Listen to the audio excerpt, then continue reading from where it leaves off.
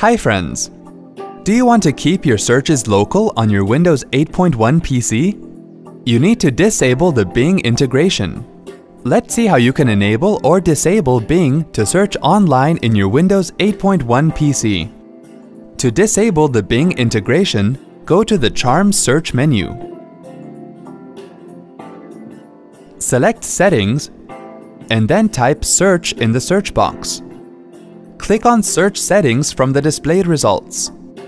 Here you can see that the option Use Bing to search online is on. To turn this feature off, click on the slider button.